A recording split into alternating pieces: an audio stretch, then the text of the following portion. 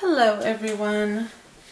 In this video I will be demonstrating how to do a cat eye gel polish. The color I'm going to be using today is this really pretty pink color. If you are not very familiar with the cat eye, it is a magnetic polish. I'm using the JOYA brand, which I really enjoy. The bottles are really nice and the colors are really good.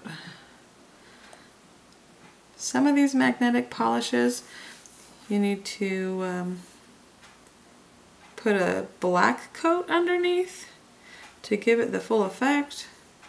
I know some of the halo polishes are like that, but the cat eye is not. You just do your first layer of color normal. You put it in the cure light. Let it cure before you do your second coat. Now, when I do the cat eye polishes, I always make sure on the first coat I do one whole hand at a time under the light, but on the second coat I only do one finger at a time, and I'm going to show you why right now. Now, you have your first coat all done. You usually do the whole hand at a time, like normal. But the second coat, I only do one finger at a time, and I alternate between hands. Because this is a magnetic polish, and it's a gel polish, it has to cure under the light before it holds its look or shape or whatever of the design. So you take the magnet. I like to hold it at a diagonal angle. I put it close to the nail without touching, and I slowly start drawing it away. As I draw it away, it pulls all those magnetic particles into a much finer line, sometimes even like a slight double line. And then I have to get that nail under the light as fast as possible before that line starts to drift back into the polish and fade away.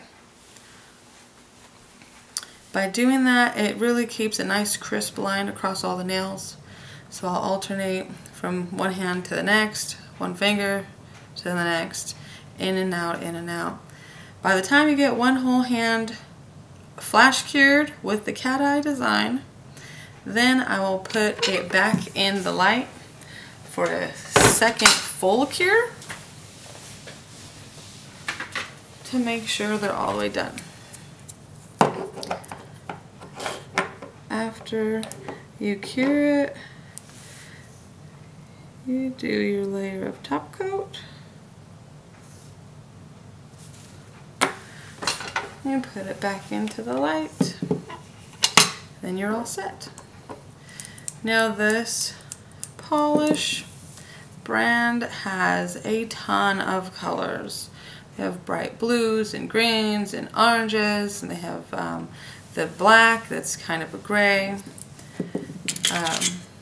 These are the colors I have. Not too many, but I want to get more for sure. You can only tell as you're moving the nail that that line goes from a solid line to kind of a double line. I didn't exactly get that across the whole nail, but it's around the corner there. So that is basically how you do the cat eye polish. It is sometimes a good upcharge if you upcharge clients on things. I know the salon I worked at charged $10 extra to do the cat eye polish on top of the $10 extra just for the gel. So on top of the acrylic nails, the cat eye would have been a $20 upcharge. So it did not stop people from doing it, let me tell you. It is a beautiful polish.